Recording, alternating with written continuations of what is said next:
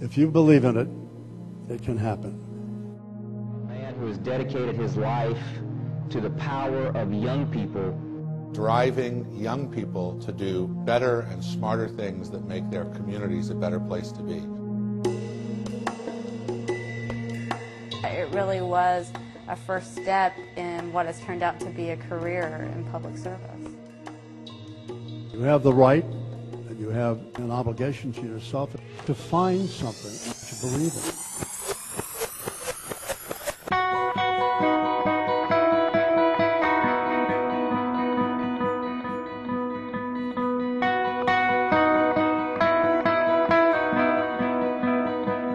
Oh man, the atmosphere was definitely very, I don't know how to even say it.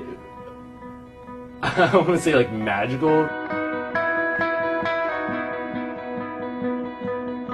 It inspired me to make a positive difference.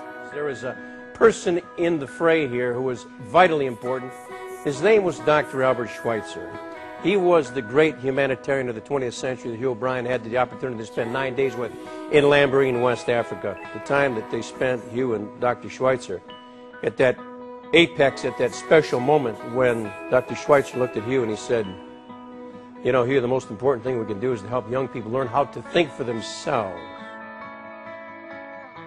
My sophomore year of high school, this junior approached me and told me about some conference that he wanted me to go to.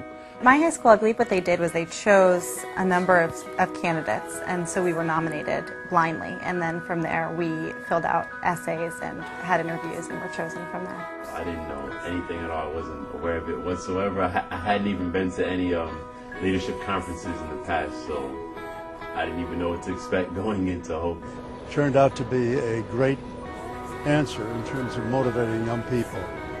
We now have a little over 385,000 that have been through the HOBY program. They're selected to represent their high school when they're in 10th grade.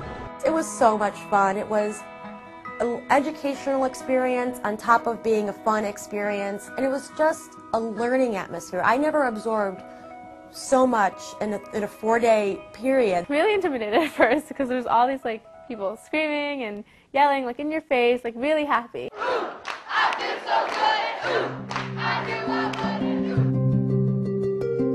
Most of my friends that I've made through HOBY are now doing what they told me they'd be doing when we were sophomores. There are boys and girls, there are people of all ethnicities, but HOBY brought together people in a different kind of diversity, an intellectual diversity, a diversity of ideas.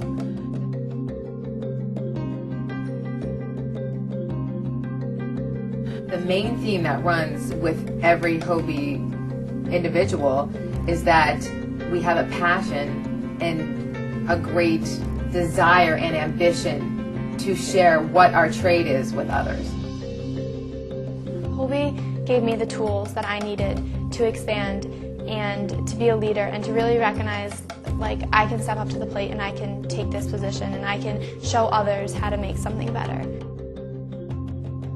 Problems out there are big, they're global, and they're connected. And I thought that it might be interesting if I could put a group of young people together and to try to give them a kick up in terms of identifying how important the individual is, what a wonderful difference they could make if they were on the right side of justice and had good solid thinking in terms of what our country stood for and what an individual can do if they're motivated. The number of teenagers volunteering in America has doubled over the last 20 years.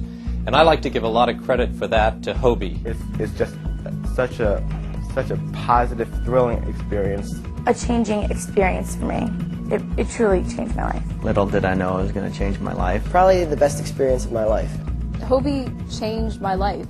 The most amazing time of my life. There's a spark that happens during that 3-day seminar, 4-day seminar. Completely changed my life. Changed my life forever. It changes your life because you're molding your life. So the ripple effect is just unbelievable. It's a way of putting our arms around tomorrow, which is, again, what these young people represent. For the last 50 years, you've made youth service one of the important parts of your program. And we're really grateful for that, and we're grateful to the 300 and how many thousands of young people who've gone through the program and the change that they're making in America today. On behalf of 75,000 AmeriCorps members, 1.4 million students in our Learn and Serve America program, thank you for your leadership. Thank you for all that you've done, and thank you most importantly for the leadership that you're going to provide for the next 50 years. I don't know what I'm to do.